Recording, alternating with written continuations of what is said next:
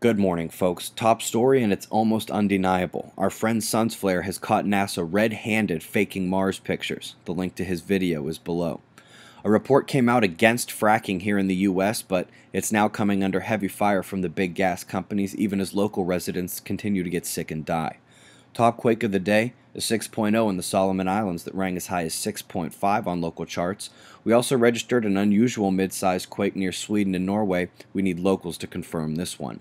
The super typhoon is now just a typhoon as the winds dropped slightly, but make no mistake about the danger of this system as it tracks toward Okinawa with the sister cyclone just to the right spinning away.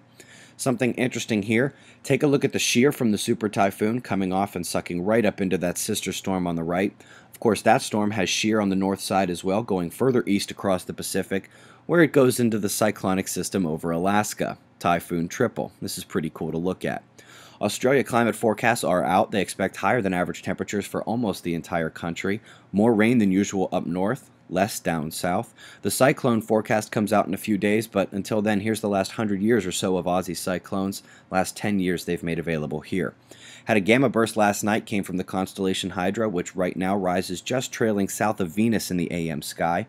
The primary active regions on the Sun are swinging in on the southeastern limb here on the HMI magnetogram. We need to view it like this to get both the intensity and the magnetics on there. Could have some little spots developing around that big leading umbra. If so, it'll be party time.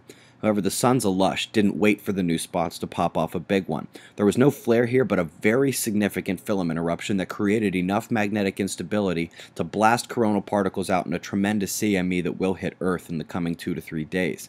But the Earth footprint was just south of that blast site with lots of connectivity nearby. So the Earth took an energy surge as well, and we are currently experiencing a polar radiation storm. This doesn't show the radiation, rather the D-region effects, but the affected area is a good facsimile. Hopefully none of you live in the red zone. Less than 1 degree separate the Earth, Sun, and Uranus today. They conjoin tomorrow, followed by the full moon and a big start to October. Flares and quakes are on watch currently. Keep eyes open with no fear. It's pushing 6 a.m. Eastern Time, and that's the news. Be safe, everyone.